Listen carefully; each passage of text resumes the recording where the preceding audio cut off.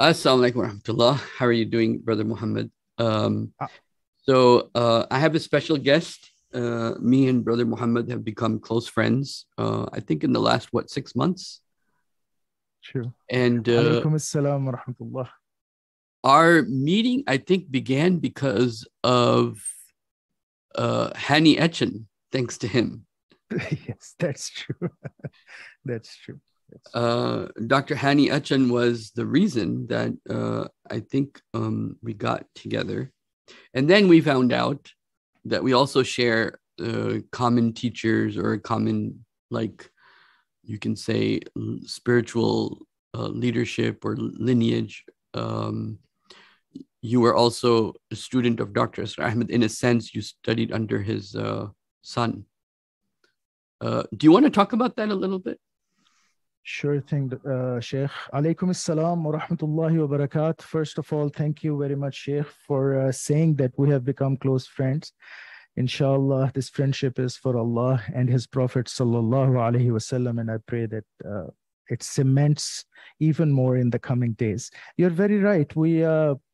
You actually sought me out on one of my videos, and you said that I did well while talking about Dr. Hany Atchan, and I was flattered. I said, thank you very much. And that's how we began correspondence. And we found out that, yeah, we share a lot more. Dr. Israr Ahmad Saab, I'm actually a student of Dr. Israr Ahmad Saab himself and Sir Akif Saeed both. I studied under Sir Just so Akif everybody Saeed. knows, everybody usually knows Dr. Asrar Ahmed. If you don't, you should get to know that person. And Akif Saeed was the son of Dr. Asrar Ahmed. And so I'll just introduce it that way for now. Yeah. Right. So I studied Muntakhab Nisab. I took some of the lectures of Muntakhab Nisab from Dr. Israr Ahmad. And let me also introduce that because the American audience doesn't know, or the Western audience doesn't know. Muntakhab Nisab was the first course that, there's Muntakhab Nisab 2 also, but that's within Tanzim.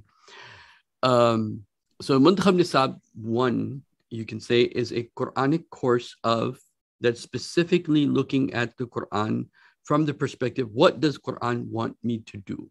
Like, what is guidance, right? What is guidance? And the seed of that is Tul Asr, right? Which gives you the lowest level of guidance and then builds upon that. This is a long discussion, but it's a beautiful, beautiful course.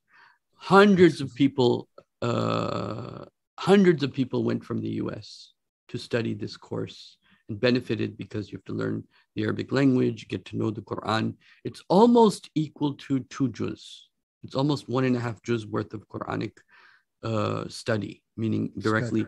And then, of course, those verses then attach to other verses of the Quran. And so absolutely. And it is highly recommended. If you want to get an introduction to the Quran, personally, I feel this is one of the best things that you can start with. One of the best things, hands down. It is.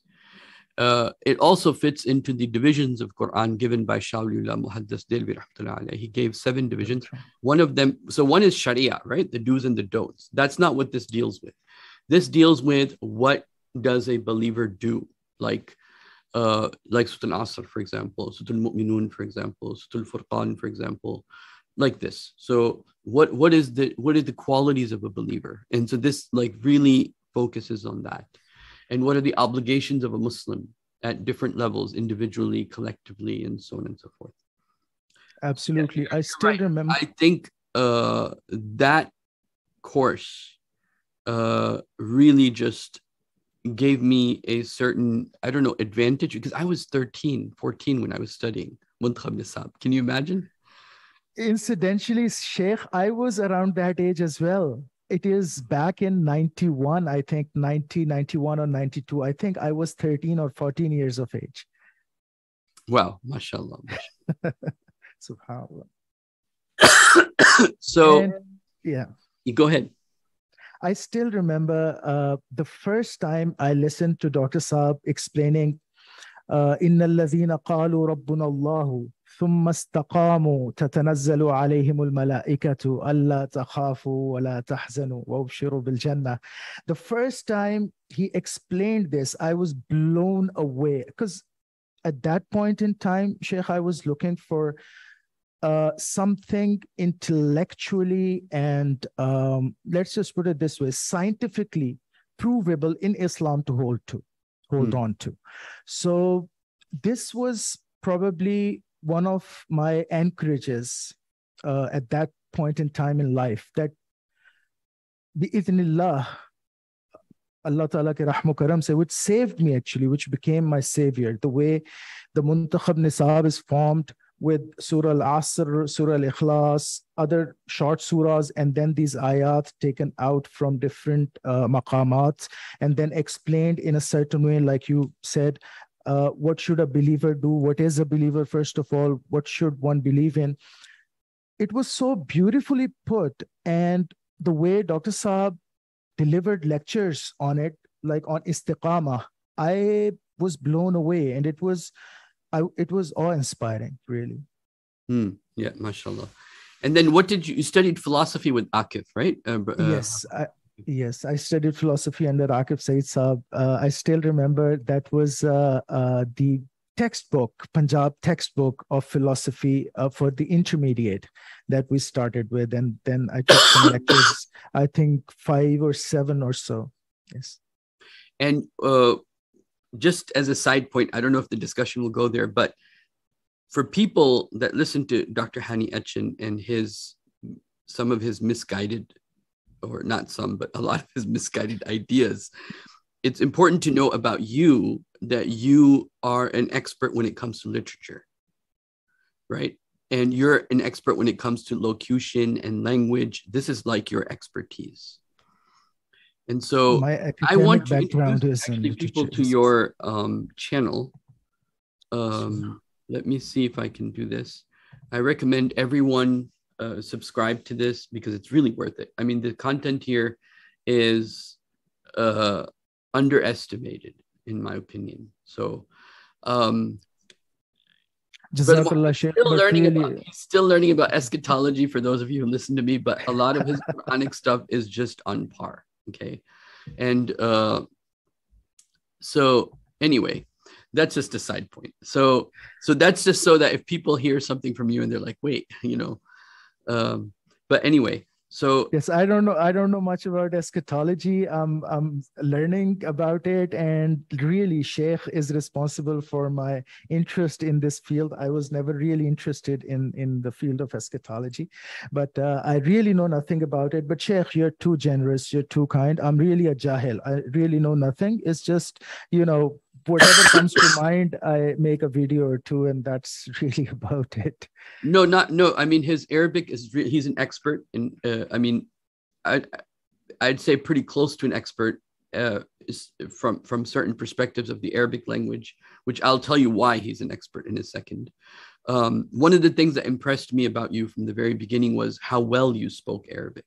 Like, not just Arabic, classical Arabic, but you knew Arabic in Ammiya, also the street language Arabic, which has a certain advantage. If you only know classical, then many times when you only know classical, you know of the language, but you don't know the language. Meaning those of us who study Fusha and speak in Fusha, we're aware of the grammar, we're aware of the language, but then it's different to be able to actually speak it. I think you were born and raised in Arabia. I was. Both of my parents were doctors. Allah yarhamhuma. My father used to work in Tabuk. Then he got married to my mother. We moved to Biba. That is where I was born. Then shortly afterwards, we moved to Al-Bada'. That is where I spent the first 8 or 9 years of my life. So I was really bread and buttered in Ammiya, as it were. Yeah. I was in Dammam for about 4 years, maybe. MashaAllah. I was studying in Manarat al-Sharqiyya. I don't know if you heard of this school. No, I haven't. But you were also at Azhar, Sheikh. Right. That's later in life. Yeah. So this is when I was just very young. This is before Dr. Sarah Ahmed Rahmatullah alayhi. This is my dad had gotten a job in Saudi so I had, you know, that part of my life was also in, so I knew the Arab world and the Arab culture. And so you know the locution of both Saudi and Masar. Yeah, big difference. Yeah. So yes, like in Masar, if we were like together, I would have asked you Zayak instead of Kif Halak. Yeah, absolutely. So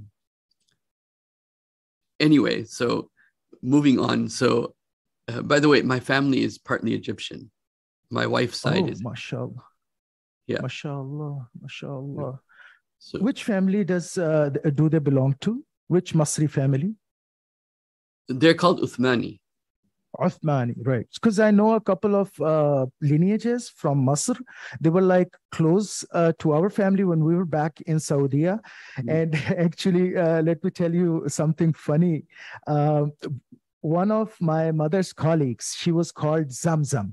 Her name was Zamzam. So we used to call her Auntie Zamzam. You know, in Urdu, you'd say auntie. In Arabic, you'd say Abla Zamzam. Baji, you know, you call Baji and Abla. Also used, I think, in Turkish for like Baji or Appa. Appa, bilkul. Yeah. So we used to call her Abla Zamzam. And her son had a Namr, a female tigress, Namra, a cub. When they went back to Masr, they left it with us. Oh. So suddenly one day I woke up and I was very young and I heard these muffled growls and I went outside and there was this, you know, baby tigress there. And so, yeah, that was funny, really. We couldn't really take care of it much, so we had to give it to somebody else. But that is one of the fondest memories I have of my childhood. Wow. Not a lot of people can say they grew up with a tiger. Yeah. That's SubhanAllah. Okay.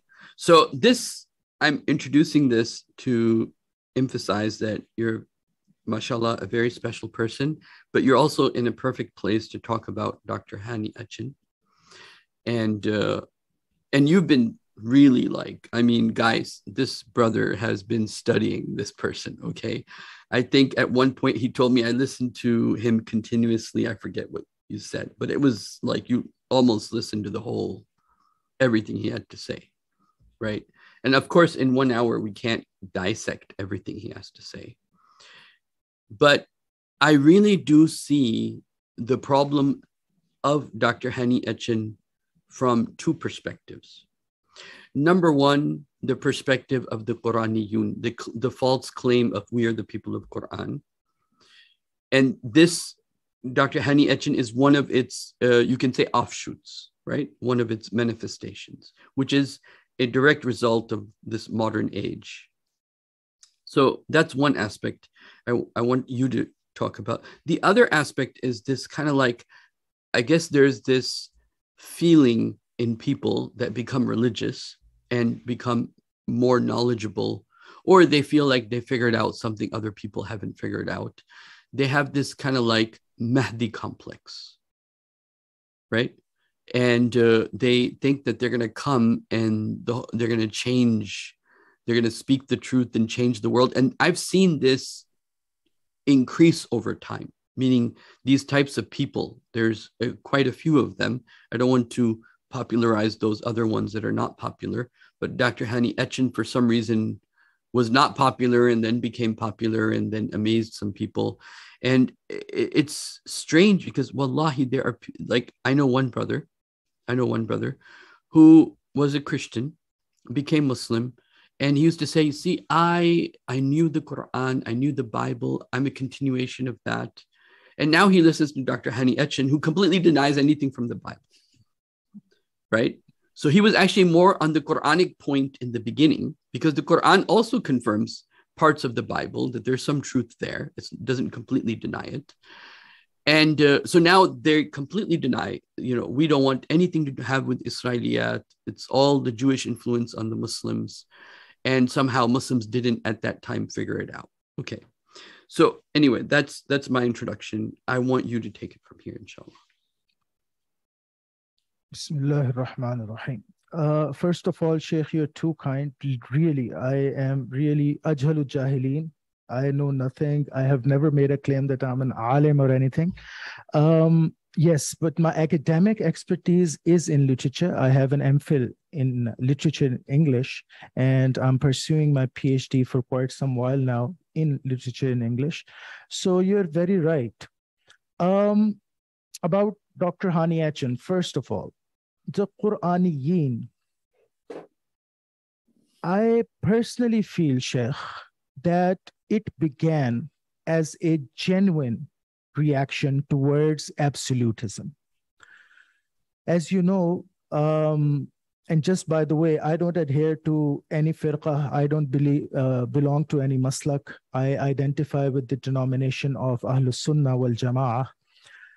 But if you go into the masalik, if you go into the firqa of Deobandiyya or Barelviyya or Wahhabiyya, especially in my subcontinent, you have something that you can pretty much label as absolutism. Absolutism of hadith, even though certain hadith are da'if. And you know this better than me, Sheikh. We have talked about this. Absolutism of tradition.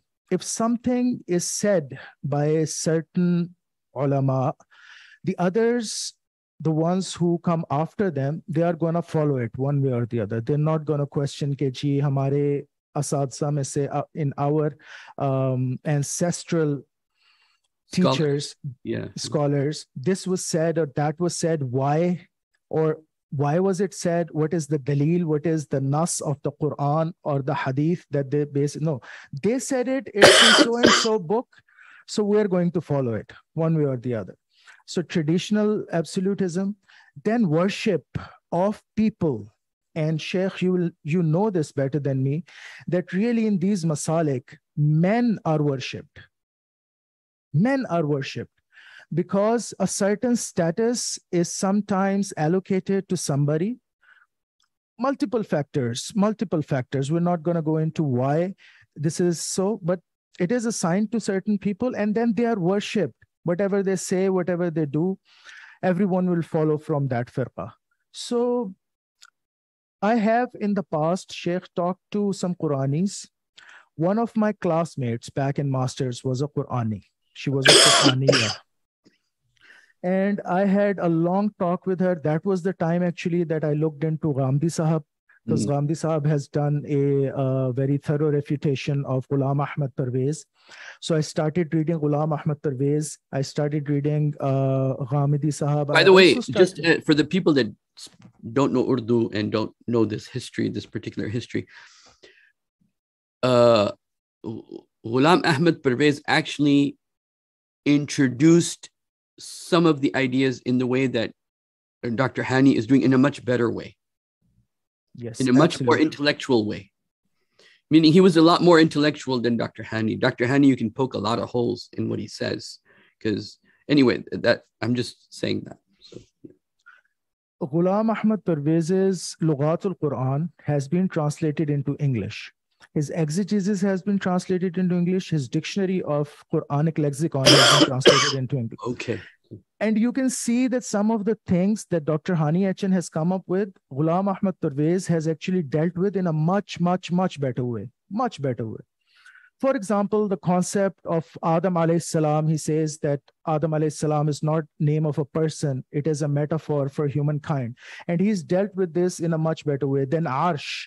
It is common between him and Dr. Hany Atchan that they both take Arsh as not being something physical, but as Allah's hukm or his knowledge.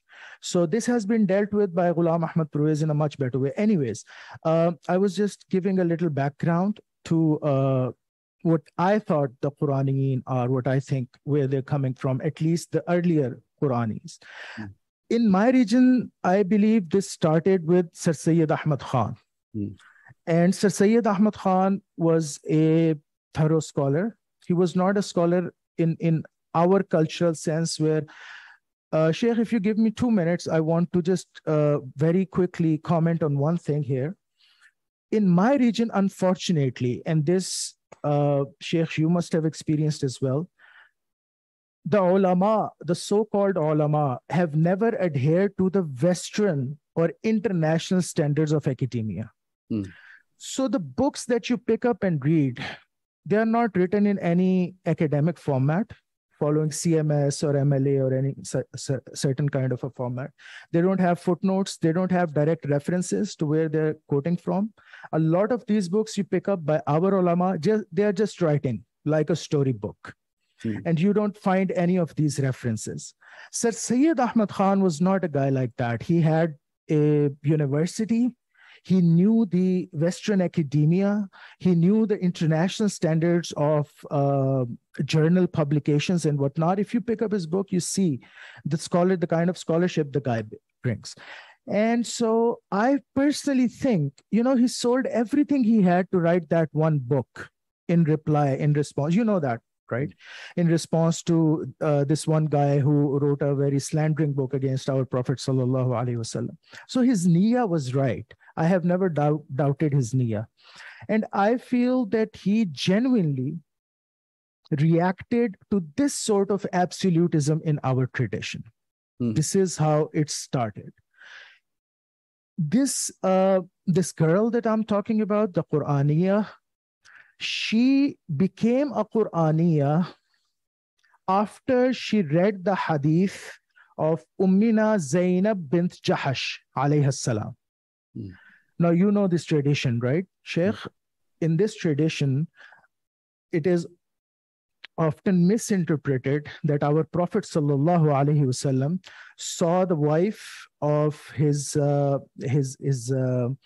legal son, Zayd ibn Harith, and in his heart, he felt the kinds of sexual and let's just say it would be a blasphemy to actually go into that and use that kind of terminology. So I'm treading with care. But he felt something for her. He wanted to marry her. And so his legal son divorced her. He married her and then made up the verses of the Quran about this whole thing that Allah is telling me to marry her and whatnot. This is the way this whole issue has been distorted by the Mustashriqeen, by the Orientalists. And when you read this hadith, if you haven't read it from somebody who could explain it to you, who can tell you the nuances and whatever is involved in it, you'd feel, yeah, this is too much for me to take. I can't take this. So I'll reject the canon of hadith. This was the reason behind her rejecting the canon of hadith and becoming a Qur'aniyah and saying that only Quran exists. I'm only going to go towards the Quran. That's it. So I'm sure a lot of these Quraniyuns, they all have stories like this, usually reading something in the hadith literature that they find very problematic and which our scholars also many times find very problematic, So, but anyways, please continue. But I just wanted to highlight that it's good that you're highlighting the fact that there was this person that had a story, right? Yes. A certain incident, and then there's no one to really guide these people after they fall into this crisis. Yes. And I just wanted to highlight her honesty, her sheer honesty, because she was my classmate. We were on a very frank basis. So when I indulged with her, other people were thinking, Ke yaar bachchi phasa raha hai. When I used to talk to her, others would see, oh, this guy is trying to, whatever. But I used to spend hours with her. Ke yaar, this is not this way, this is this way, and we don't take daif ahadith.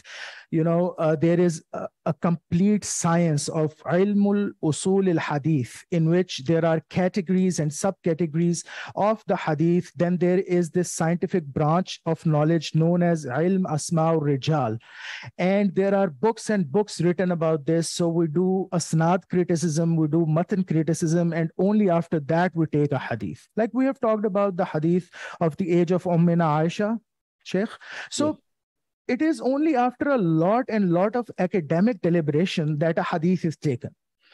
And alhamdulillah, this is what I wanted to highlight here, that alhamdulillah, after a year and a half, she actually reverted to being a Sunni. She actually reverted because I gave her books. I, in fact, took her to Qaeda Azam library and I showed her Siyaru Alam in Nubala, which is there in 40 volumes. I said, this is just one of the books of Ilm Asma Rijal. This is just one of the books that tells us who are the people of the Sanad. Yes. And these are 40 volumes. Can you imagine? Can you just imagine that this one book is 40 volumes? So how about the other books? How about Tarikh Baghdad? How about Tadrib al-Rawi and so many? Yeah. And then you have the Tarikh al-Imam Bukhari. Imam Bukhari. Absolutely. I've counted, just so you know, because I was one day looking at this from an academic perspective, this whole issue of hadith. At the baseline, there's about 120 Sahaba, maximum. And at the max, when you reach the entire edifice of the hadith literature, you're looking at about, majority of it is about 50,000 people. From the baseline, Abu Hurairah, Aisha, you know, the baseline that starts it. And then the edifice is about, it's about knowing about the life and the reliability of 50 and the interaction of 50,000 people. And majority of these are like students of students of students, right? Anyway, so I just wanted to make that point because I just found that. Yes, Sheikh, absolutely. The point is, it is a very academic subject. It is not the way every layman in our times tries to portray it. Oh, hadith, you just open an app, you look at a hadith and you say, oh, I found something, this has never been told to me, blah, blah, blah. Guys, these are hadith. To determine the status of a hadith, it's a lot of work. It's not like just opening it on your app and reading through it and saying, oh, this is this and this is that. So alhamdulillah, she understood it and she came back to the Sunni Islam, alhamdulillah. Although at that point in time when she was Qurani, she left praying and she left doing her Saum and whatnot. So alhamdulillah, I was very pleased. I haven't had much conversation with her after that. So it's a long time ago, like 1998 to 1999 I'm talking about. But yeah, so Sheikh, I personally feel that this whole thing, this Quranism and rejection of hadith, this started as an honest endeavor. Wallahi, I believe that. I personally believe that this started as an honest endeavor on the part of some very honest, very intellectual Muslims who were fed up with the negative side of the absolutist culture within our subcontinent, especially, and also in Arab. If you pick up and read the book Al-Quraniyun Al-Arab, the author makes a claim which is very close to what I'm saying that primarily it started as a reaction towards absolutism. But later on, I think things were added to it. And one of the basic things that I think became what destroyed their honest intellectual endeavor was the idea that if we are going to take the Quran alone, then Quran as a text is just as any other literary text. This is something very deep that I'm hinting at. When you say, for me, it is only the Quran. It is only the Quran that I am going to look at and take from. Then the text of the Quran becomes like any other literary text. Because now you have taken away the anchorage. Now you have taken away the living tradition that the book has, and you are looking at the written words. When you're looking at the written words, Sheikh, then you are going to deconstruct those words. You're going to go into linguistics. You're going to go into lexemes. You're going to go into semiotics and semiology, and you are going to apply all of those studies to on the text, right, to understand the text, because then that is the only thing you have. Yeah. And one very important point to note because in you've this thrown is, away the historical aspect. Yes, right? You have thrown away everything else. It's like somebody picking up Shakespeare's Hamlet today. For example, I go to the library or I go to Amazon.com, I download Hamlet. Now, does it matter if Hamlet was alive or dead for me? I mean, as an author, it doesn't even matter. It was performed in the Elizabethan era, but does that matter for me today if I'm reading Hamlet? No. What I'm going to do is I'm going to pick up a dictionary, or I'm going to pick up any critic, any Tom, Dick, or Harry who's done in exegesis of the text, and I'm going to sit down and try and make some sense of the text. That is how the Quraniyin have been dealing with this. So when you go to text alone to understand the language, the only thing that's available to you is etymology. Is etymology and juzur, what we call a semiotic study. In my last video on Dr. Hany Atchan, my final showdown, I actually tackled this in detail in some 4 hours.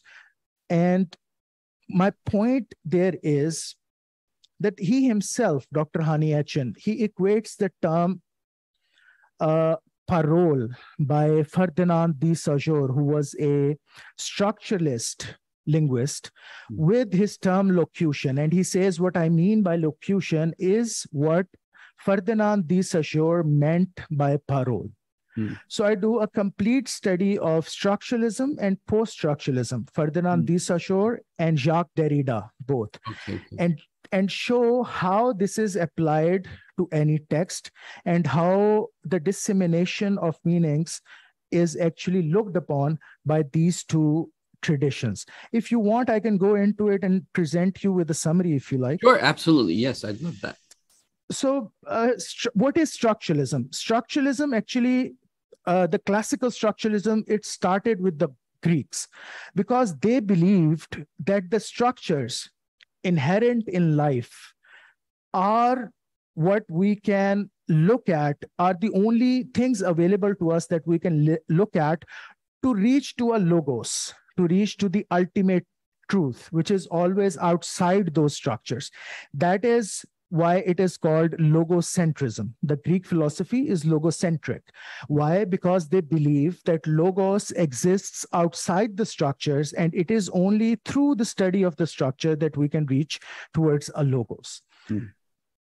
Now, but this was too haphazard, like Plato, Aristotle, other Maimonides, other Greek philosophers, even the ones after them, who indulged into this study. They did not have any academic discipline per se or terms to go by.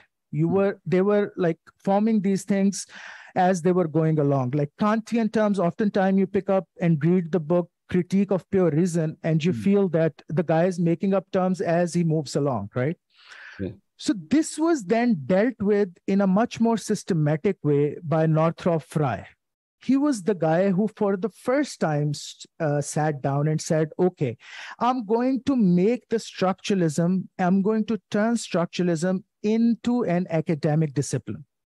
So he formed the systematic study. He wrote a book. He said, this is how it should be taught to students. So what is structuralism, modern structuralism, the way we understand it? Modern structuralism, Sheikh, is when you look at the structures and not the real actual meanings of the things. For example, let's take an example. There is this story about a father and a son. There is a father, there is a son. The father loves his son very much. One day, they both have a fight. Let's suppose the son wanted to go to a party alone. The father was in denying of that. He denied it. They had a fight. The son eloped. At night, when the father slept, the son ran away. So while the son was walking along the path, there was a ditch, but because it was a nighttime, he fell into the ditch. He couldn't see it. So close to dawn, the father woke up. He saw there was no sun. He became worried. He got out.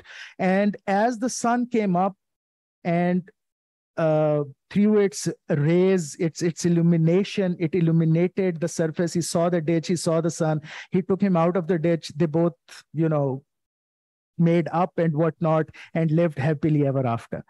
So this is a simple story, Sheikh. What a structuralist would say is that it's not important for me who the father was, who the son was. Their particular quarrel, their particular life is not important to me. What is important is structural. There is an exposition. So we are introduced to father and son. Now, the first structure is that of the relationship. Structure number one.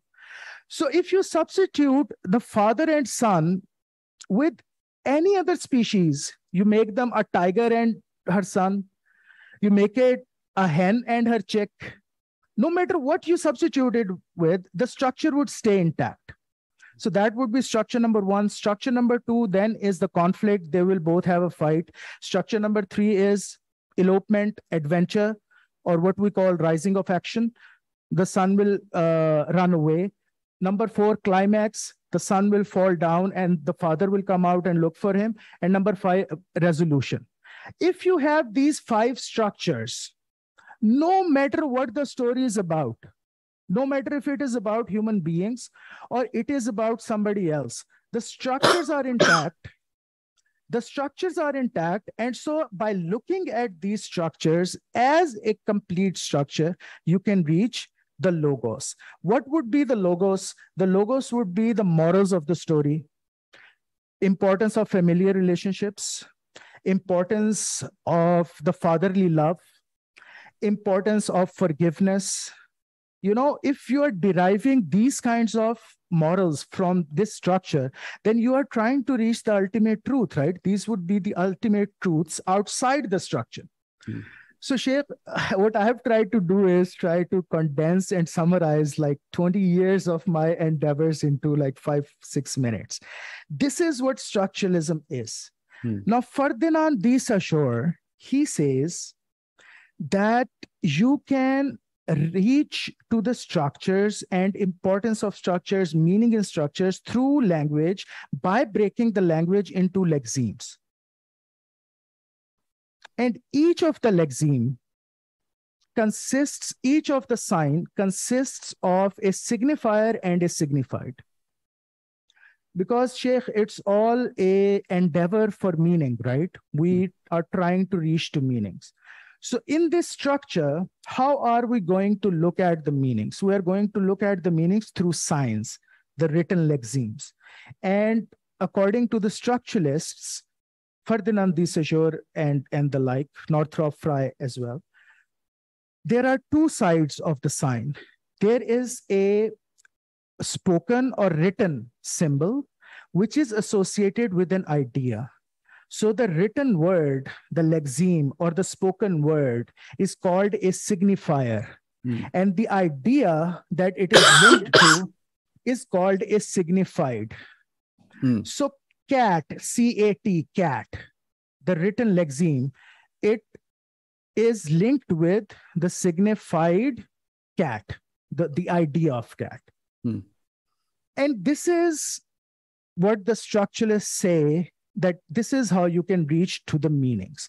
Now, the problem with this is that cat is cat because it is not rat or dog, right, Sheikh? If you are linking a signifier with a signified, then there is definitely an inherent difference between the signifieds. And it is only through that difference that the meaning is actually mutahaqqaq. It actually becomes present in that signified. So if I say cat, cat is not rat or bat or anything else. It is different from the others. That is why it has the meaning of cat. So if I go to a dictionary, for example, Sheikh, what would I find? I would find binary oppositions and other signifiers and signifieds to explain this signifier, right? Like in Arabic, we say al-ashya'u tu'rafu bi azdadiha. Right, yes. Right? So the problem with this is that it is always the absence of meaning that creates the meaning. Cat has the meaning of cat because it is not rat and not bat. So that absence creates the meaning of cat. This is what Jacques Derrida says. He says that the real meaning is not in the sign. It is in the difference of that sign with other signs. Interesting. So it is a complex philosophical idea. But what I'm trying to explain here is that this is the approach that people like Sam Gerrans, who is another Qurani, and Dr. Hany Atchan, they bring to the text of the Quran. So what they say is, they say that we are going to look at signifiers and the signifieds. We're going to look at the lexemes. We're going to deconstruct the language. And we're going to apply the structuralist approach to the text of the Quran and going to look at the etymological and semiological studies. Now, Al-Alayili, you might have heard this name. In fact, Dr. Hany Atchan also makes a reference to him. Al-Alayili was the first one, I think. He was a Lebanese scholar who also went to Azhar. He did a PhD from Azhar and studied under many eminent scholars. He was the first one who did this type of study of the Mufradatul Quran. Even in Jurjani, if you look at Jurjani, he's also coming from Kitabu Ta'rifat. In his Kitabu Ta'rifat, he's coming from the tradition, and he assigns a meaning to a lexeme after talking about the tradition and how it is traditionally understood or understood in the context. Al-Alayili was the first person who applied this Western theory of semiology, of structuralism and post-structuralism, to the lexemes of the Quran themselves. So if you pick up his Mu'jam, which is unfinished, I think he just did a study of Alif only, you'll find that he takes a word, then first of all, he gives the Bab, because every word in Arabic comes from a Bab. First of all, he does the study of a Bab. After that, he goes to, and obviously you can only reach the Bab through the three root words, right? Three root lexemes. So after doing that, he goes to all, let's say he does a sarf al-saghir. فَعَلَ يَفْعِلُ فِعْلًا فَهُوَ فَاعِلٌ وَفُعِلَ يُفْعَلُ فَعْلًا فَذَاكَ مَفْعُولٌ. He does that of the word and then tries to extract the meanings, basing his complete study on etymology alone, on this tasrif alone. That because this word is coming from this bab, it has this root in it, and it is coming from this bab. This is why this word means this and cannot mean anything else. So when you are going into the structural study, Sheikh, and in this video that I did, this last 4-hour video, I also don't mind just show everyone where this is. For those people that are interested, it is let's see. It is episode, yes, it is. Hany Atchan final showdown begins. Yes. Right. Okay, let's continue, inshallah. Yes, Sheikh. So I also give many examples. For example, in that video, I talk about Ted Hughes's poem Crow and Mama. If we look at Crow and Mama, Sheikh, would you like to just read that poem but you can't find it online? I'm sorry. Okay. Let's for a minute, Sheikh, if you can just open, if you can just type there, search for Humpty Dumpty dialogue with Alice. Okay, let's do it. Yeah, Humpty Dumpty's dialogue with Alice. Humpty. That would be Humty. Okay. Yes, Humpty. Humpty Dumpty dialogue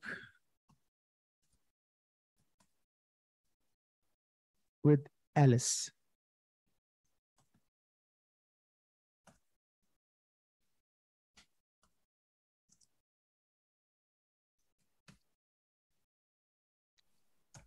Did you study this book when you were a child, Sheikh, No. through the looking glass? No? Okay. Oh, I think I remember it. Yeah, I actually do. So, Sheikh, if you scroll down, this is actually a very long dialogue between Humpty Dumpty and Alice. And they are in Wonderland, and she's asking him to tell her, to explain to her meanings of certain words. So if we read from here, for example, Humpty Dumpty says, wrong. Humpty Dumpty explained triumphantly. You never said a word like it. I thought you meant, how old are you? Alice explained. If I'd meant that, I'd have said it, said Humpty Dumpty. So this goes on. And if you can scroll down just a bit, Sheikh, there is one place where Humpty Dumpty says, yeah,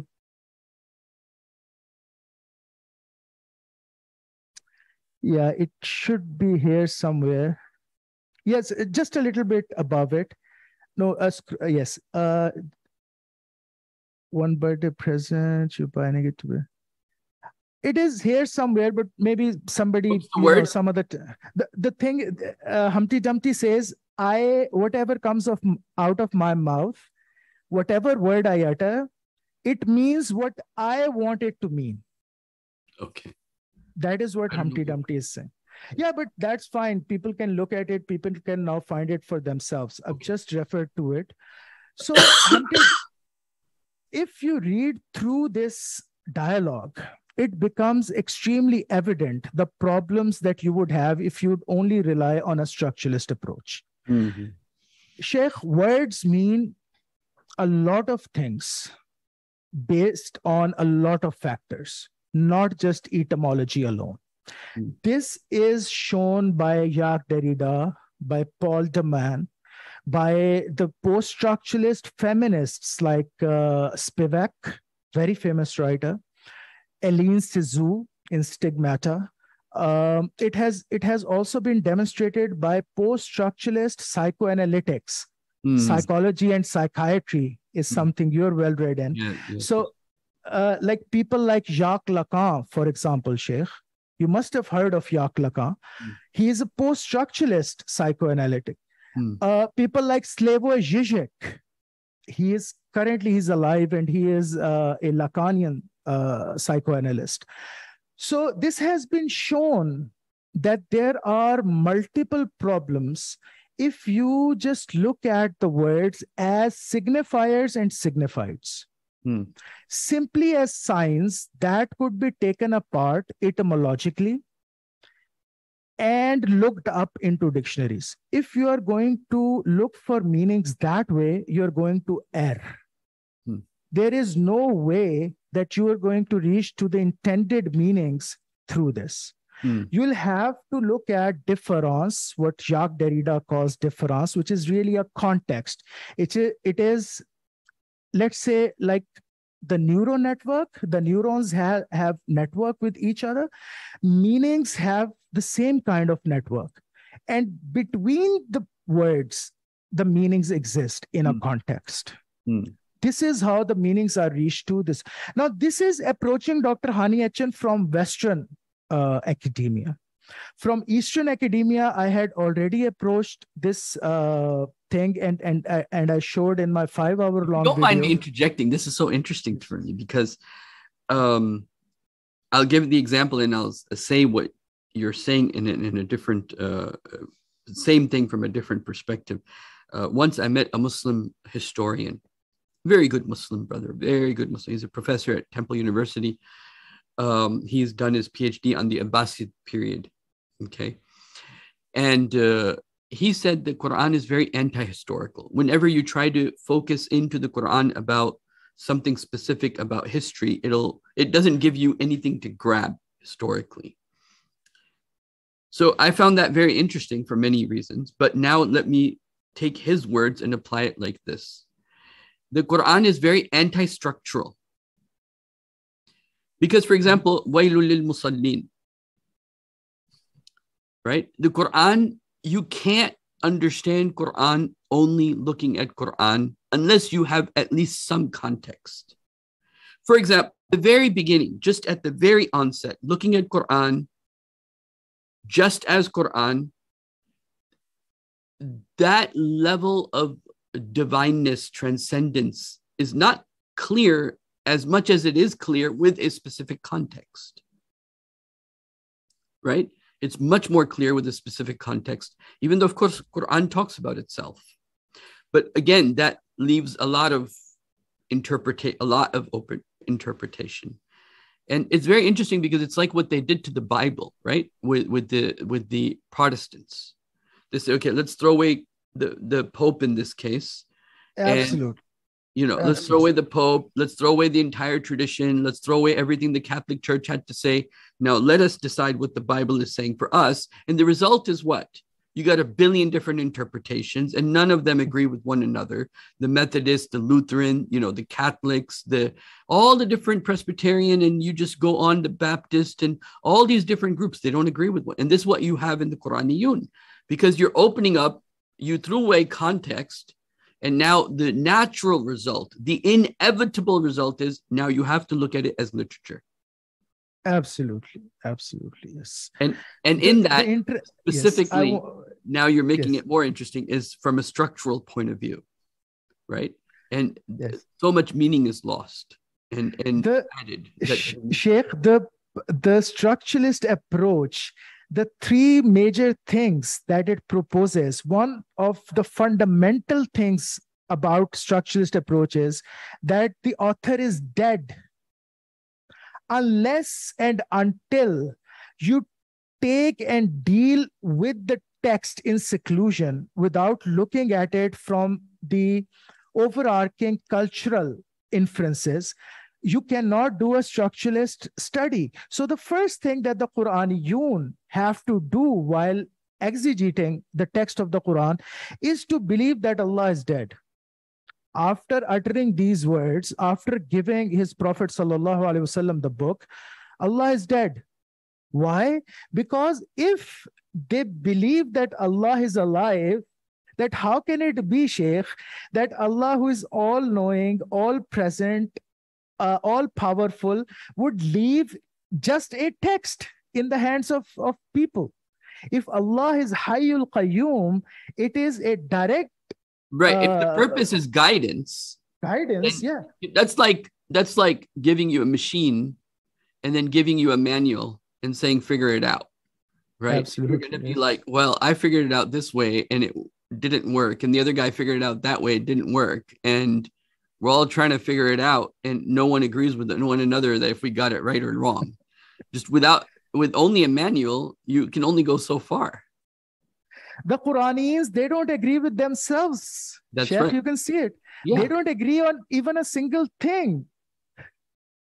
Yeah, and I think the problem is satisfying the mind versus spiritual satisfaction, which you mentioned earlier, right? That the sister, after 1.5 years, she felt something about, there was some tranquility in being able to pray again, doing fasting again, doing the spiritual regiments that Islam gave again, right? I'm saying now to the Quraniyun brothers and sisters out there that you might want to consider that in the whole struggle of satisfying your intellect, what you lost as a result of spirituality and the satisfaction of spirituality might be something you might want to consider. Anyway, that's just a side point, but yes. That sister, that Qurani sister, she also reverted back to Sunni Islam because she understood. She was a student of literature as well, Sheikh. She was my classmate. So when we were studying Shakespeare and we were studying Edward Bond and we were studying Greek tragedy, she understood that this is the kind of approach that the Quranists are bringing to the text of the Quran as well. So the Quran becomes just another work of literature, just like Hamlet, Romeo and Juliet, just like a book of poetry by Ted Hughes or Sylvia Plath. You can pick it up. You're not concerned with the living tradition. You're not concerned with how many lives this book has changed. With the kind of revolutions that this book has brought. And we talked about Dr. Ahmad Bassam As-Sa'i, the way he tells about the miraculous nature of the language of the Quran itself. Right, in his and book, also you have a series on him too, right? That you were doing. I was following that for a while. Let me also... Sheikh, you must have got bored because it's really nothing very scholarly. It's just a frank reading. I didn't get bored. I just got behind. Okay. And so where do you remember what episode number? Sheikh, yes, Sheikh, if you go to the top and go to the playlist section, there is a playlist. Yes, playlists. Yes, so there is the playlist. Miraculous. Okay, where is it? Miraculous language of the Quran. This is the second one. Yes, Sheikh, this is the one. Okay, so this is the series, right? This is, and in this, you're actually going through the book, I think. Yes, Al-Mu'jiza. Yes. Yeah. This is, incidentally, this is also a book that is referred to by Dr. Hany Atchan, saying that he made use of this book in his own study. Oh, okay. Which is funny, actually. But that's exactly the problem, is that, everybody takes what they already intended to take. Yeah, that's true. That's true. You know. This book is actually about, and Dr. Ahmad Bassam Asai does an excellent job of doing a study of the new tarakib, of the new expressions, of the new lingual constructs that the Quran has brought, which were not known to human beings before the Quran. So, for example, saying something like "Wakan Allahu Ghafura Rahima." Now, this word "kan," the mad kan and the mudari yakun. So the word kana is for madi. Every human being, even today, Sheikh, you've been to Masr, you've been to Saudi. Have you ever heard any single human being use this kana the way Allah has used it? No. Subhanallah, subhanallah. Yes. So when Allah says wa kana Allahu Ghafura Rahima, he means Allah was and is the most forgiving, the most merciful. This is the kind of study that Dr. Ahmad Bassam Asai does, and he does an excellent job of showing us, the reader, the new tarakib. And then one very important chapter in his book Al-Mu'jiza deals with the pictures, with the ideas, the signifieds that the Quran brought. For example, Sheikh, before the Quran, it was not known to human beings that a human being can own time, that a human being or somebody, anyone, can own a yawm. This concept, this tasawwur was brought by Allah subhanahu wa ta'ala when he said, Maliku yawmiddin.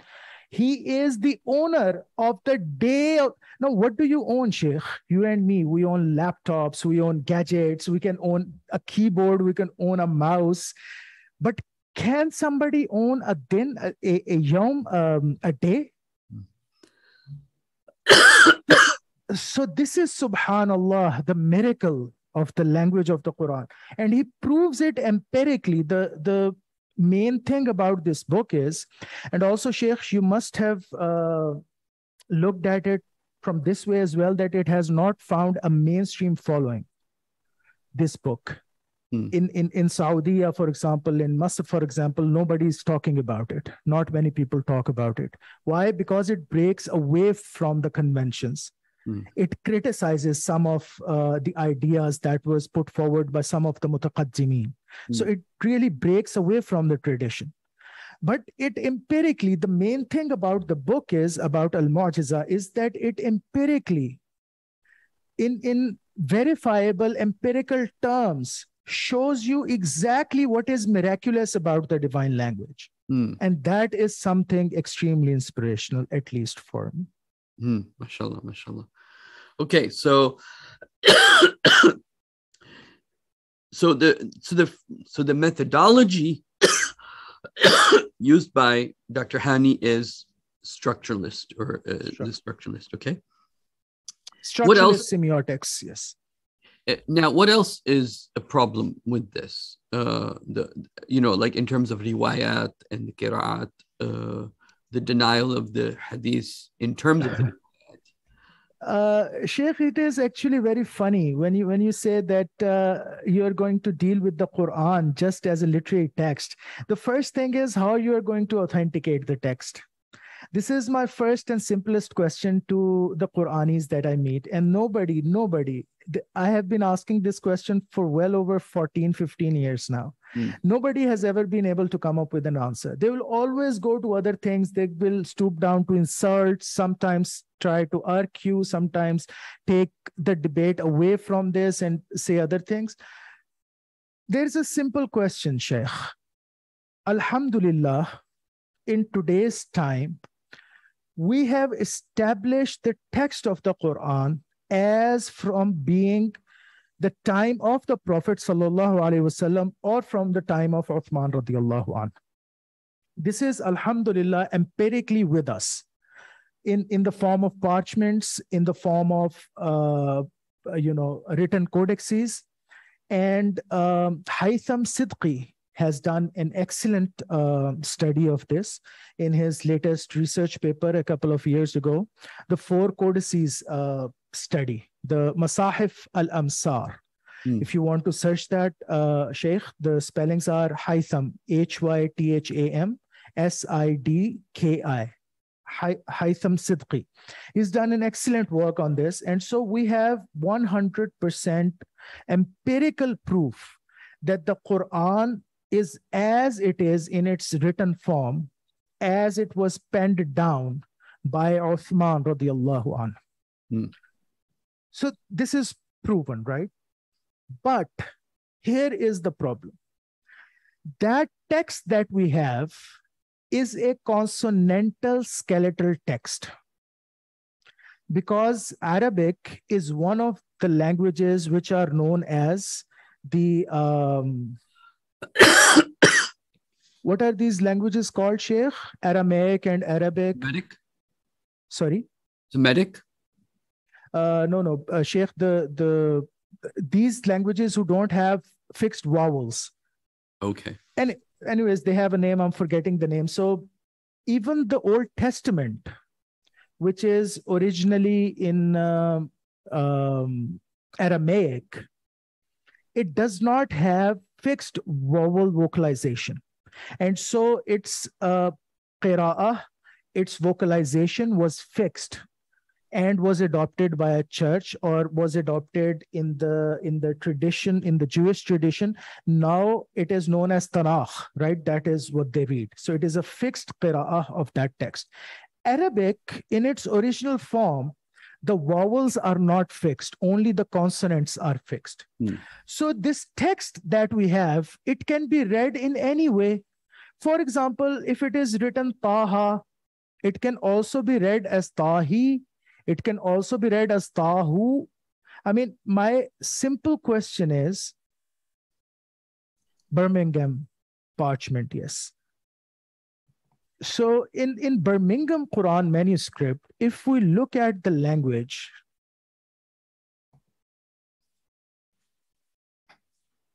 in Arabic, these are called Lughat Samiyah. By the way, just as a side point, when the Birmingham parchment was first discovered, it contains Sutul Kahf, Sutul Maryam, Sutul Taha, parts of those. Yes. I went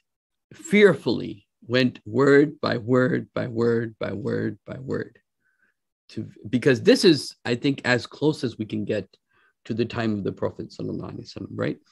Absolutely. This is believed to have been this is believed to be one of the copies of Al-Imam. Yes. So please continue. So if you look at, I want people to be able to see the fact that this text, in a sense, it can be argued, does not give you the word. The word is given to you by the riwayat. By the qira'ah, absolutely. By the qira'at. And so if you look at it, Sheikh, go ahead. Yes, yes, it is written Ta and Ha. On the left side, Bismillahir Rahmanir Rahim, Taha ma anzalna alayka al-Quran al-tashqa. But if you look at the text itself, it is a consonantal skeletal text which could be read anyway. Even if somebody argues that because of the Arabic grammar, it cannot be read in multiple ways, just 2 or 3 ways, I have a simple question for them. What is the meaning of the word Taha? In which grammatical structure does the word Taha falls? Nobody knows the actual meaning of Taha. So can't you read it as Tahi? Can you read it as Tahu? Can you read it as Tiha? I mean, astaghfirullah al-azim, I'm not trying to just no, actually, you raised a very good point. I mean, when Quran starts with letters like Alif Lam Mim, I right? mean, Quran is forcing the reader to connect to its context and to the riwayat and to the qira'as by which it gets meaning, right? Because the skeletal text is just almost like you were saying, it's like an ayah, it's like a signifier, right? It's symbolic of the word, but it is not necessarily the word in a sense. I mean, it is the word, it is signifying that word, but you need to really know what is that word. You need the qira'as, you need the riwayat, you need the oral tradition. Because Sheikh, in its actual form, in its asl, The Quran is a qira'ah, not a kitabah. If you remember the discussion that we had as well, because Allah bestowed it upon the Prophet sallallahu alaihi wasallam as a qira'ah, as a recitation. Yeah. And when it was revealed as a recitation, the Prophet sallallahu alaihi wasallam told Jibreel alayhi salatu wasalam to go back to Allah and bring other recitations of it as well, because his ummah was not capable of reading it only on the lahja of Al-Quraysh. That's right. Right, Sheikh? Yes. That is how sabata ahruf were given to the Prophet sallallahu alaihi wasallam.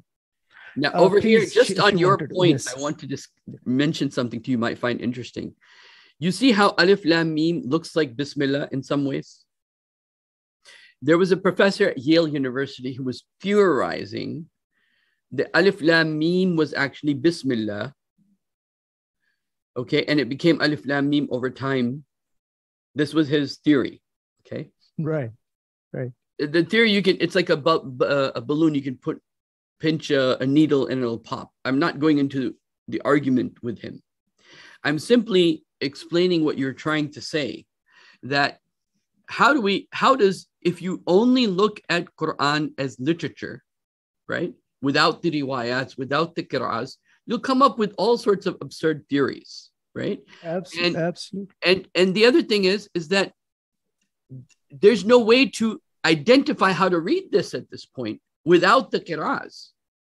Absolutely. So, some Quraniyuns should say, we don't read it as Alif Lam Mim, but you see, it's so embedded in the culture, time, and history, in the context, they can't escape it.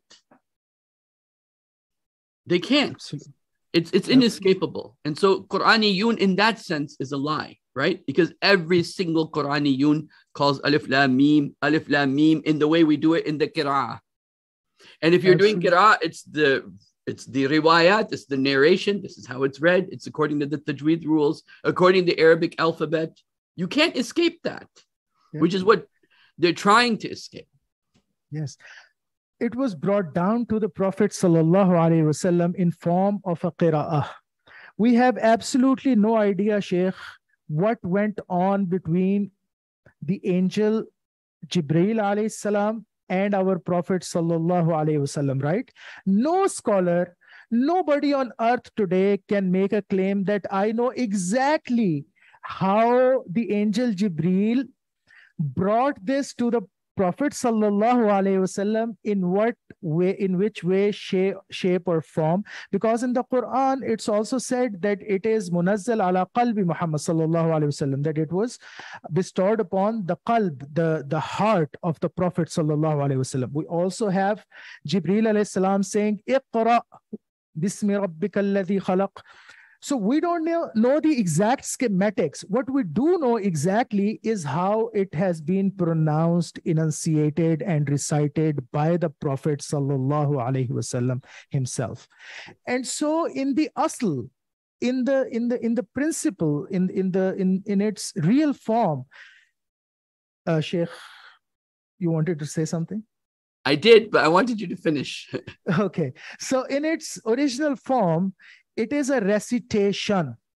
And Nabi Kareem sallallahu alayhi wasallam said, Inna al-Qur'ana unzila ala sabata ahrufin, faqra'u ma tayassara minhu. The Quran has been revealed in 7 ahruf. Now, this word ahruf is from mutashabahat. Nobody knows exactly what it means. But from the context, we can derive the idea that it is about the recitational differences.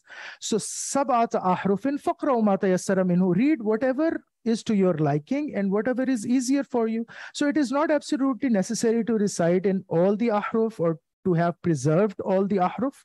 And so, so Hazrat Uthman radiallahu anhu, he actually preserved the ahruf that were remained after the Arda al-Akhira, the last recitation, which was done between Jibreel alayhi salam and Nabi sallallahu alayhi wasallam. because the nasakh happened in there, the abrogation happened in there. So abrogation was also with the in the ayat of the Quran as well as its recitation.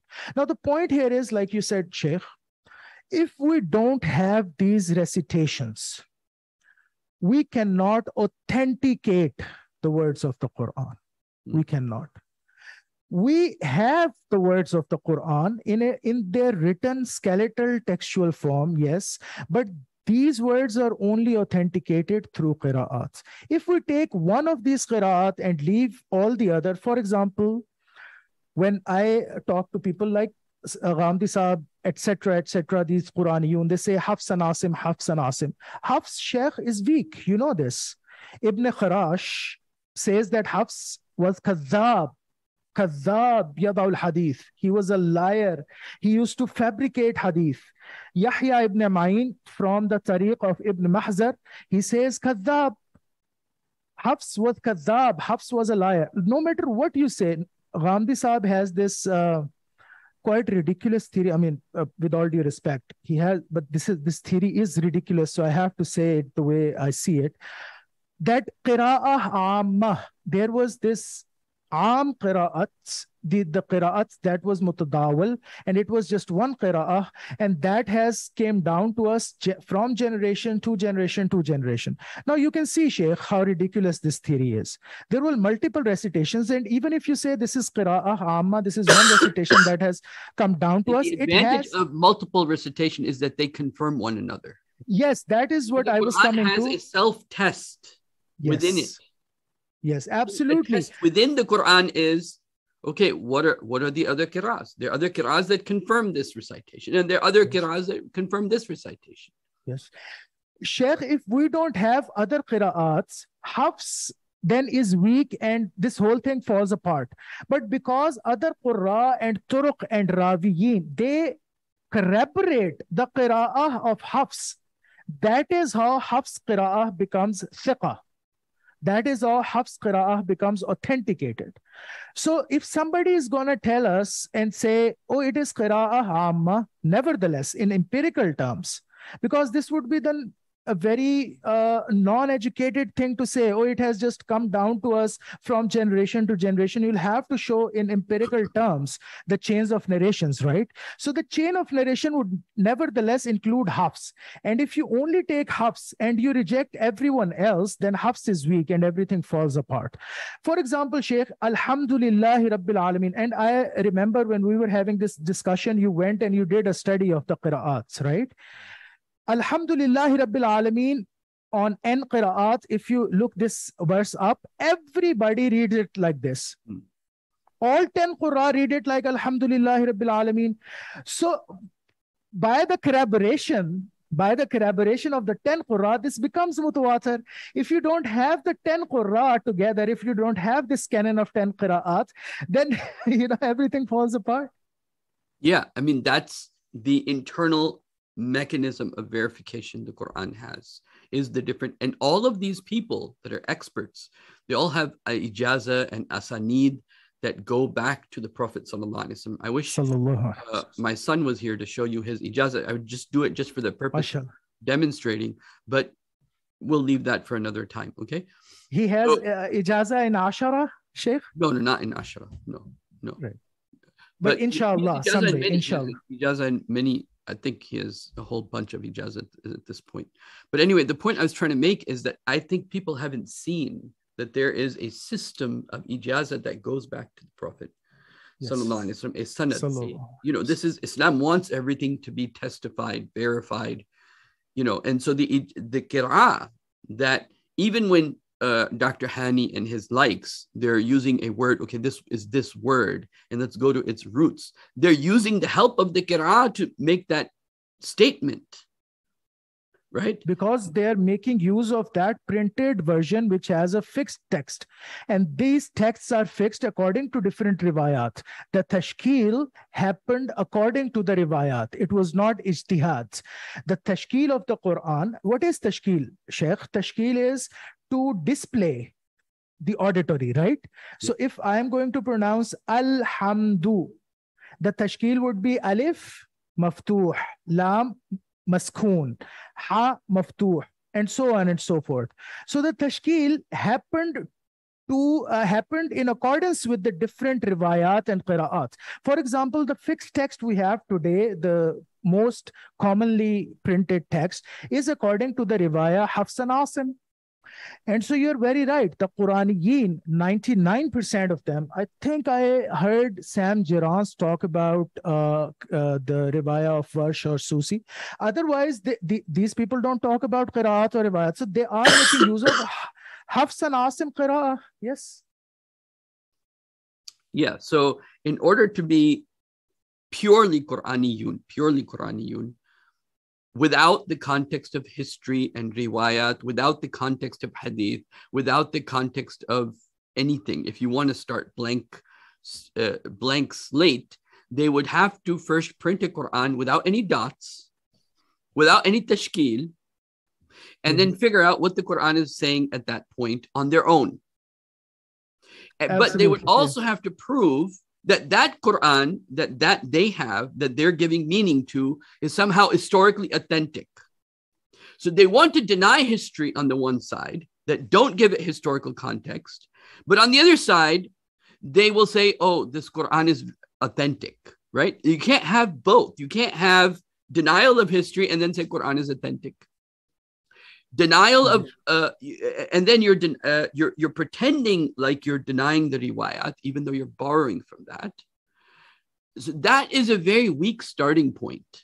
It's a weak starting point because you're standing on from borrowing from that history of those words that are themselves narrated in the hadith literature, meaning it's part of the hadith literature of narration and of man saying that this is what the Prophet meant when he said this verse. Yes. Right? And so there's a huge human element in there. It's not like the Quraniyin make it sound like they have received the revelation directly from Allah, or that angel Jibreel has brought them this Quran. There is a lot of human element involved in all of this. Yeah, and then the other thing that's very interesting, Allahumma salli ala Muhammad, which is that is how they start acting, as if revelation did come to them, and that they're now going to tell you what the revelation is saying. A very, I don't know if I want to open up this Pandora's box, but like when they talk about prayer, right? They say, oh, Quran only mentions 3 times of prayer, not 5 times of prayer. So, so they go based upon what their understanding of the ahkam is in the Quran or whatever. But the point is that your starting point is from borrowing from that hadith and from those narrations. And that's a very weak starting point if you're going to be truly Qurani. Absolutely, yes, absolutely. And once they, some of the Quraniyin that I've talked to, Sheikh, one thing I want to say here, and I want your listeners and your viewers also to realize this, guys, not every Qurani is like Hany Atchan, okay? There are actually very polite and pleasant Quraniyin out there who would talk to you humbly, who would say that they are not absolutists, that they are only trying to understand like everyone else is. And I have actually talked to many humble Quranis as well, Sheikh. Not everyone is like Hany Atchan. Not everyone is, I'm sorry, but comes across as a megalomaniac or a narcissist like Dr. Hany Atchan. I mean, I'm not trying to... Yeah. Definitely a narcissist, because yes, every time I've tried to talk to him, he deletes the comments. He doesn't allow anyone to... He only wants to see the pretty picture. Everybody is saying, oh, wow, you're such a great person. Oh, wow, you're such a great person. I mean, subhanAllah, I don't even have time to go and look at the comments that I get. And I have a lot of comments people write against me. I just leave them there. Yeah, right? Absolutely. We never delete comments, Sheikh. You and me, we never do that. Yeah, I mean, generally, I've done that maybe in one occasion, because it was about the person I was interviewing, the brother I was interviewing, and the person and I thought that was out of bounds to say something negative about the person I'm interviewing. So I took that. By the way, Sheikh, if somebody says anything negative about me on this video, please leave it. No problem. No problem. No problem. I don't mind. We know who will be saying something negative about you. It happens. So anyway. Yes. So so now we talked about the riwayat. We talked about structuralism. Do you want to talk about the Batini aspect of this? Yes, Sheikh, which I would like to relate to, by the way, to my brothers and sisters that are Quraniyun, right? I want them to consider this verse of the Quran. فَإِنْ آمَنُوا آمَنُوا بِمِثْلِ مَا آمَنْتُمْ بِهِ. If they believe as you all, meaning the companions of the Prophet, have believed. فَإِنْ تَوَلَّوْا فَإِنَّمَا هُمْ فِي شِقَاقٍ. If you turn away from this, you'll be divided, right? And that is one of the biggest signs you're not on guidance, is that no one agrees with you. Guidance has to be something that has a jama'ah. That's why it's called Ahl Sunnah wal Jama'ah.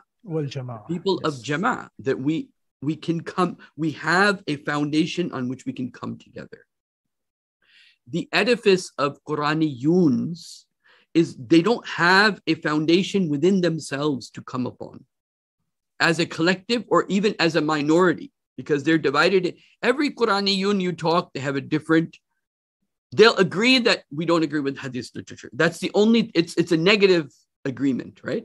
The agreement is on something that is not athbat, but a nafi, a negation, which is that, okay, all Hadith literature is bad. But when they come to the Quran itself, which they're saying is authentic, they don't agree upon their fiqh interpretations, their interpretations of the words, and so on and so forth. Anyway, that's a side point.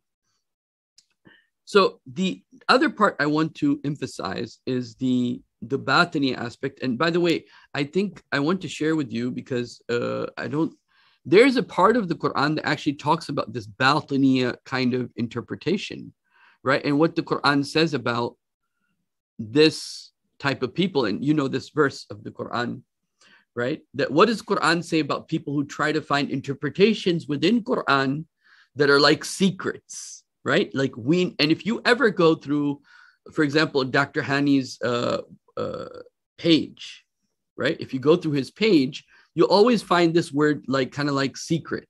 Secret and code. Secret code. He says code a lot. Yeah. You know, and let me see if I can get this. How do you spell marvelous? Marvelous. Right. So I'm not going to play any of his videos, but I'm going to show you. If you go, you know, to his, if you look at, you know, what is that, right? Three secrets from the story of Yusuf, right? This kind of like did Muhammad meet Jibreel? Okay, what, who, and why? You know, all these like questions of secrets, right? 3 secrets, 4 secrets. Of supplication, right? And discovery. The word he makes use of abundantly is discovery, the new discovery. Yeah. And so everybody can go through this page of his and kind of get that idea. And now with that, if you're sincere and really believe in Quran, well, I'm going to let Brother Muhammad explain the Batiniyun and how it relates to this particular verse of Quran. That's an indication of if somebody's on the truth or not. Before coming into this, for your viewers, guys, one thing I want to tell you here. When you are listening to Sheikh, pay attention to something. Pay attention to how humble and how accessible he is. This is really one of the major attributes, one of the central attributes of somebody truly knowledgeable.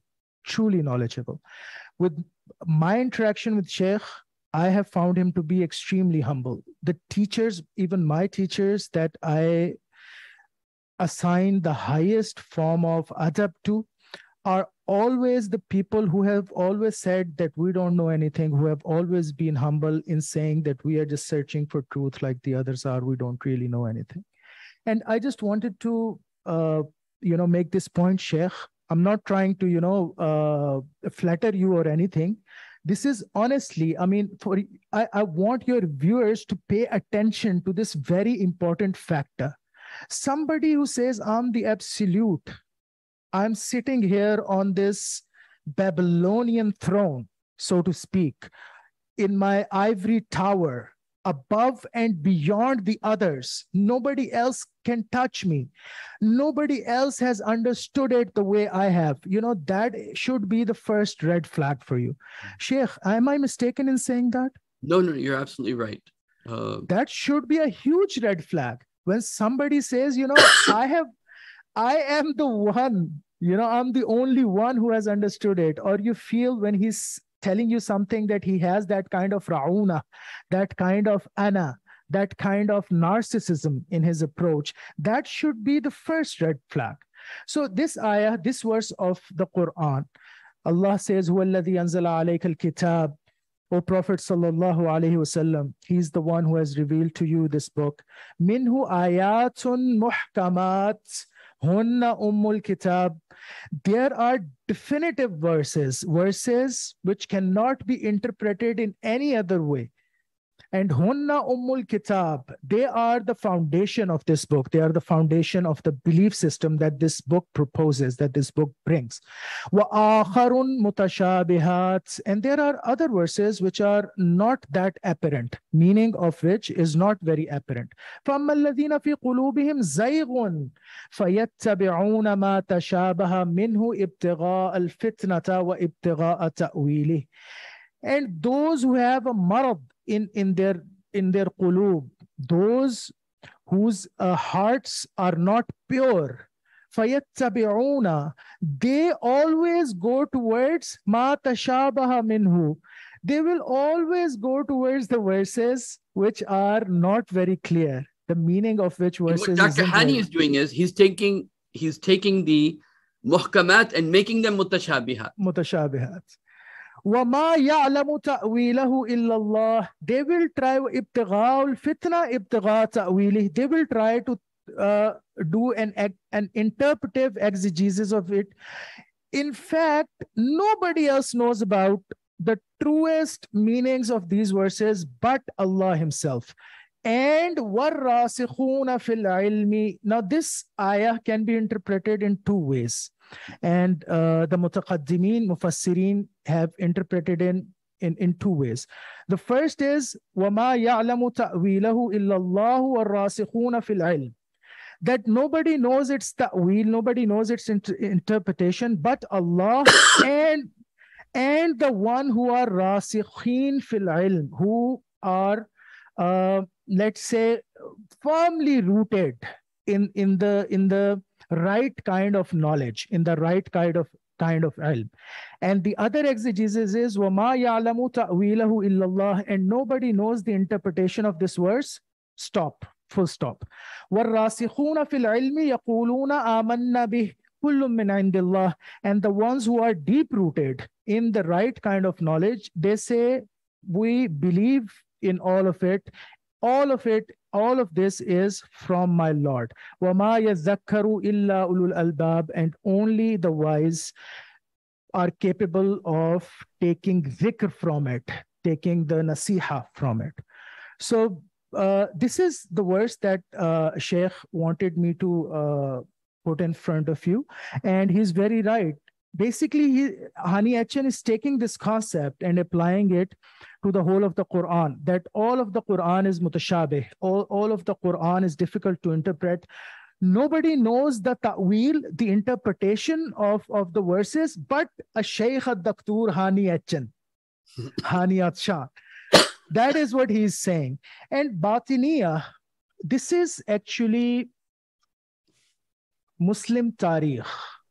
Sheikh Ibn Taymiyyah, Imam Ibn Taymiyyah, tells us in his Muqaddimah that this started with Shia. And he also alludes to Al-Milal wa Nihal, which is a book that outlines the firaq of the Shia in detail. But really, the Tafseer Batini, it started with Ismailiyah, who were the first Rafidi firqa of the Shiites. Even the mainstream Shia today, they don't consider them Muslims. Ghulat and Ismailiyah and Qaramatiyah, all of these, they were really non-Muslim people because they invented and Sheikh Ibn Taymiyyah says, يَخْطَئُونَ فِي الدَّلِيلِ وَالْمَدْلُولِ. So what we talked about, the structuralist approach, you know, he's saying almost the same thing. The dalil wal madlul, the signifier and the signified. What they do is, the Batini, what they do is, they displace the signifier and the signified. يَخْطَئُونَ فِي الدَّلِيلِ وَالْمَدْلُولِ. So they do a structuralist approach by deconstructionism, and they displace the signifier and the signified. For example, where Allah says, "An tazbahu baqarah," they say that the baqarah here means Amma Aisha radiyallahu anha, astaghfirullah al-azim, or tabbat yada abi lahabin wa tab. They said that by yada it is meant Abu Bakr and Umar radiyallahu anhuma, astaghfirullah al-azim. So this is how they invented the Batini tafsir. In modern times, there is this book by one of the major jurists, Ismaili jurists, which lays down the rules and regulations for doing tafsir batini. And the first rule in there is that the Quran has one apparent meaning, and every ayah of the Quran can go up to 70 secretive meanings. And the apparent meaning, the meaning that is apparent through the context, is not important. The real meaning of the ayah is what is contained within, in the deeper layers. This is the usul of the Batini tafsir. Now, there is a tafsir Ishari, Sheikh, which is done by the Sufiya, but that is a different thing. Because that tafsir, the first rule of doing tafsir Ishari by Sufiya is that the apparent contextual meaning can never be left. Can never be left. You can go towards other meanings, but once you leave the apparent contextual meaning, then obviously what you are indulging into can never be right. Can you know, if you're taking, okay, Sheikh, do you know something interesting? The first time I heard Hany Atchan, it was his Hur video, Hur. My student sent it to me because I had made a video on Hur before that. And so one of my students, he sent me the video and said, sir, listen to this as well. So I listened to it. The first time I listened to this interpretation, I'll tell you honestly, Sheikh, I said, Subhanallah, this could be one of the interpretations, right? If he's interpreting that Hurum Maqsuratun fil Qiyam means that there are scriptural verses of Allah subhanahu wa ta'ala that are protected in layers and layers of meanings, then Subhanallah, why not, Sheikh? That could be one of the interpretations. Why not? Right? This is what I think. And it also connects with Surah Rahman, because over there in Surah Al-Waqi'ah, right? La yumassu illa al-mutahharun. Illa al-mutahharun. Referring to the Quran. Absolutely. Because these two surahs are a pair, according to Mullah Farahi's thought. Okay. Yes, I know you are. So La yumassu illa al-mutahharun. So when I heard that, and that was also one of the first videos I saw, I was like, okay, he's right in some ways, but in the way that he's wrong, he's leading people astray. That was my first. So over there in Surah Rahman, you have La yumas, you have Surah Al-Waqi'ah, you have Surah Al-Waqi'ah is La yumassu illa al-mutahharun, and Surah Rahman is Hurum Maqsuratun fil Qiyam Lam yatamashunna insun wala jan min qablu wala jan. Yes. So I connected. I saw, okay, he is by mistake onto something in some cases, which is not helpful to the person who's not a scholar. But because, you know, he's going into the etymology of the word, and that will help the scholar, but only if it's rooted on true knowledge to begin with. Yes. Okay. The first red flag is that you have inconsistency in the context, because if you're saying Hur always means scriptural verses, then how about Ghilman? What would Ghilman mean then? Are you trying to say that the verses of the Quran have two sexes? Like some of the verses of the Quran are male and some of the verses of the Quran are female. There are multiple problems with this approach. Yes, of course. But like you're saying, this was my first introduction to Dr. Hany Atchan. So when I first heard him, I was also like impressed. But when I saw after like a few videos, I was like, oh no, this does not work. And Sheikh, I'll tell you, wallahi billahi, uqsimu billahi al-azim, wallahi billahi, thumma tallahi, the way Masri say as well. I was confused for a lengthy period of time. I didn't know what to make of Dr. Hany Atchan, because at the same time, he was appearing to me like someone who is honestly trying to unravel the textual meanings, right? And then I was confused. Oh, wait a minute. He's also saying that you can take the hadith just for tarikh. So is he a munkirul hadith? Is he not a munkirul hadith? Why is he rejecting all the tradition? What is he trying to do? And then when I looked at the complete body of his work, this is what you also referred to as my saying that I continuously, I put on his video in my office whenever I found time, came back home, put on his video on my laptop, continued from there on my bed, on my cell phone. I did that for at least a couple of weeks. He has hours and hours of videos. And when I looked into that, then okay, he's a Qurani. Then I understood.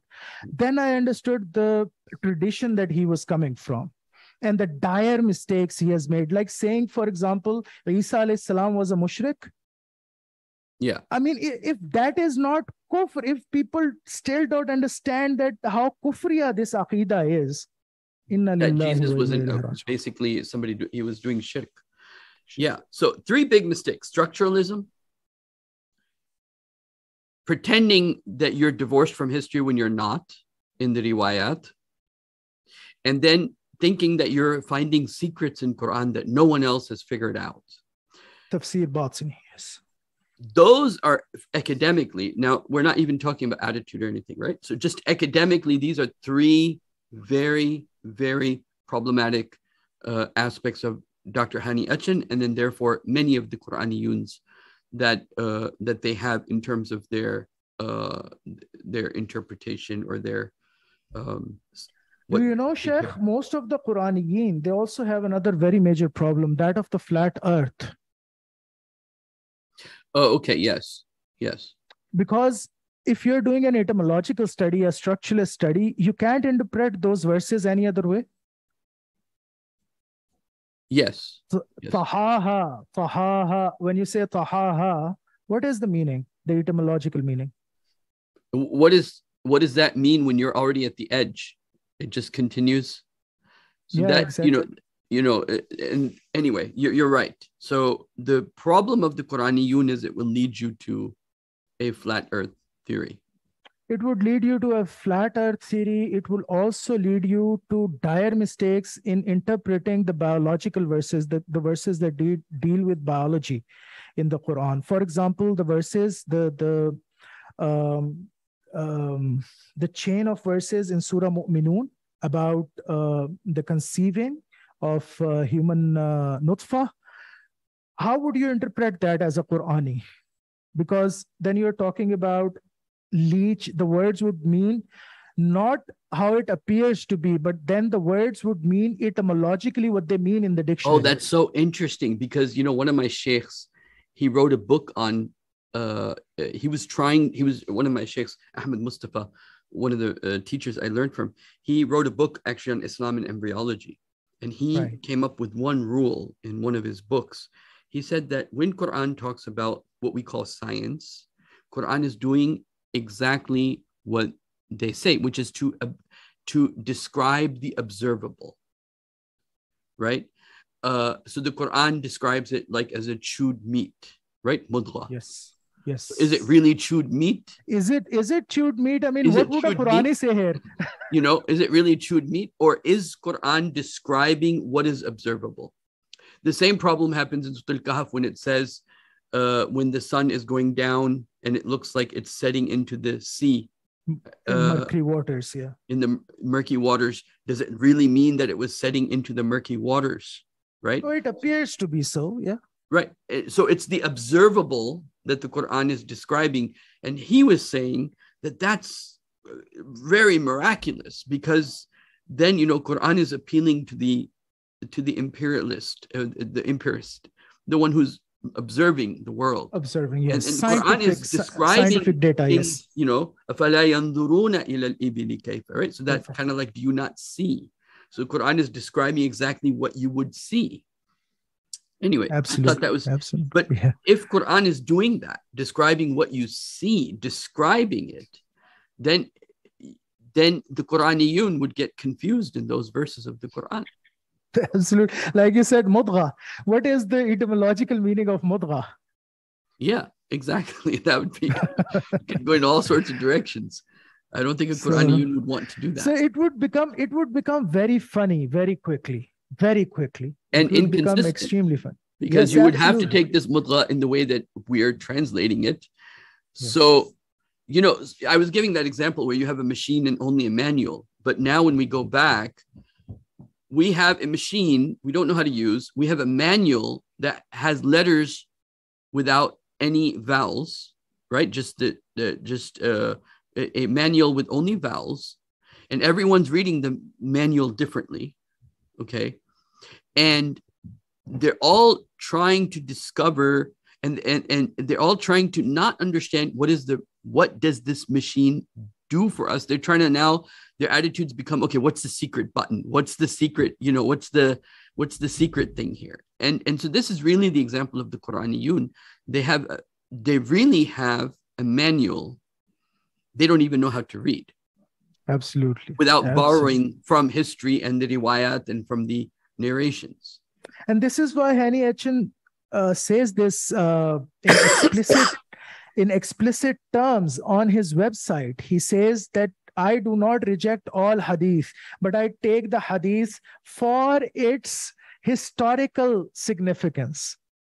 And so you understand that he will have to make use of certain hadith to explain certain historical phenomenon in the Quran. Mm-hmm. And so he's very cunning and intelligent when it comes to that. He has left himself that space within which he can walk then. Mm-hmm.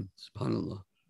So at the end of the day, Shaykh, the Quraniyin now at the level that they are today, they are definitely pretty far away from Islam and its spirit. I mean, that is something I hope we can agree on, right? Yeah, absolutely, yes. It's but it's also what I'm seeing is that more and more people, more and more Muslims are gravitating towards this type of Islam. Because it is also easy, Sheikh, when you become a Qurani, you don't really need to pray anymore. You don't have to feel bad about anything, right? You don't have to feel about I've missed my prayers. You don't have to feel about I've missed my fasting. You can give interpretation however you like, and you can intellectually keep justifying anything to outer space. No Hajj, no Zakat. Even Zakat, they say, is just Quran is only talking about purification of heart. It's not talking about the real money. There's no discipline. There's no feeling bad. Everything can be justified. And that's it. What's left? So it's really easy. I mean, I understand some of these youngsters who blatantly try and grab onto Quranism and then try to justify it by all means possible. I do understand, because then it gives them freedom. All day, just sit around, man, do nothing. Just listen to Hany Atchan saying a couple of things. Just read the Quran once in a while, and that's pretty much it. Right. And it's just, there's a mob mentality that when you hear a mob leader say what you stand for, and then you just feel good. Yeah, right? Absolutely. Yes. So that cult status. Yeah. That cult. Right. So it's kind of like you hear Hany Atchan. Wow. He said such beautiful things, right? Like that must be the right way. That must be it. Right. You just verify. And this, one of the things is that people first thought when the internet will be here, people hear diverse views. It's not.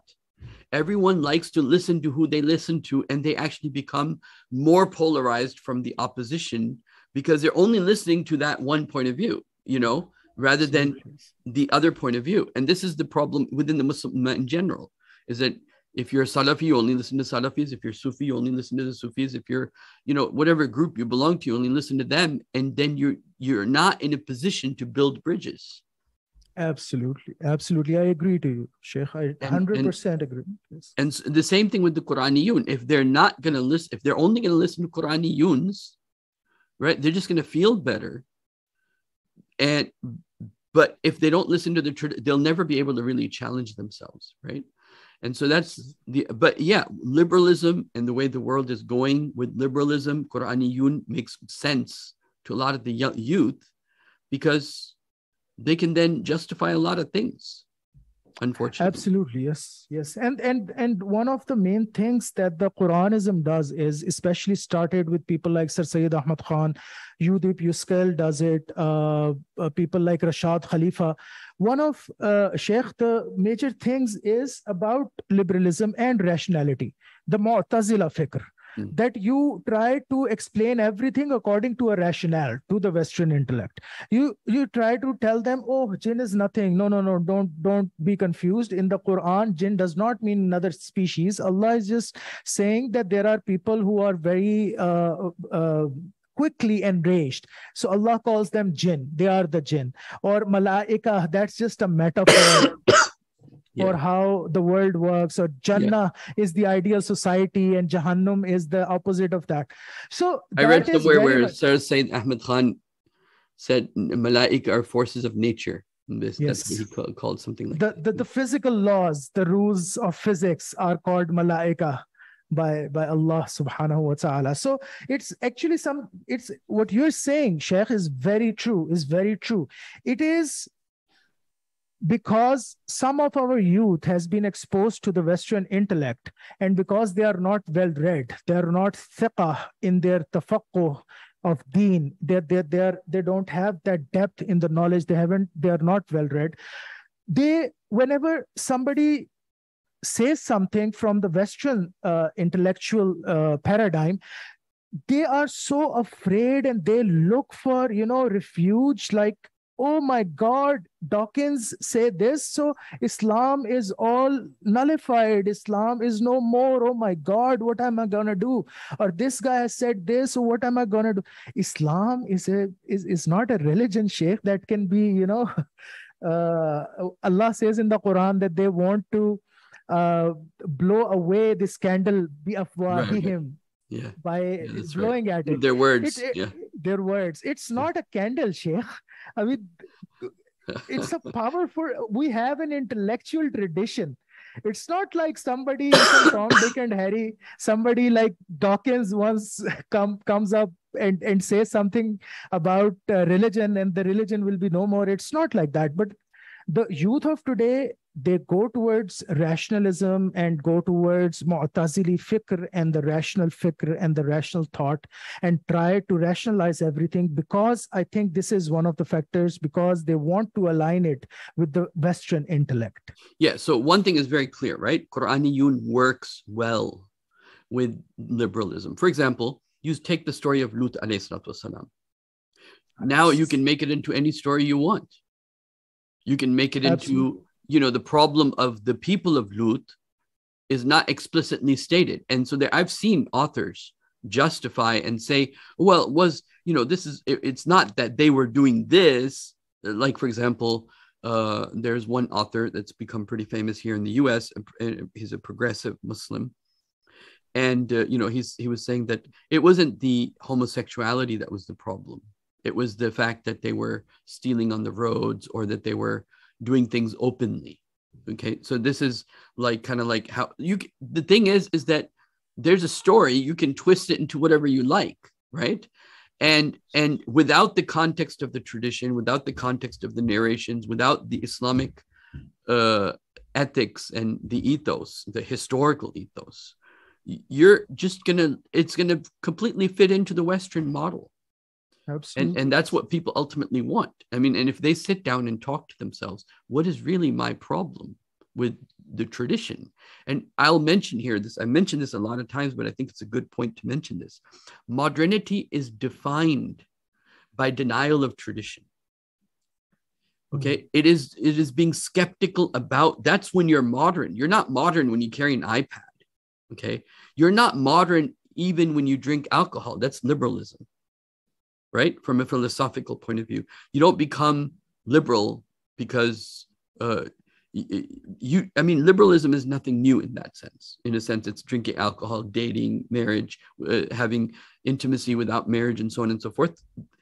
What is unique about modernity? It is the skepticism of everything from the past. So what they want is they want a Quran like as if it came down today.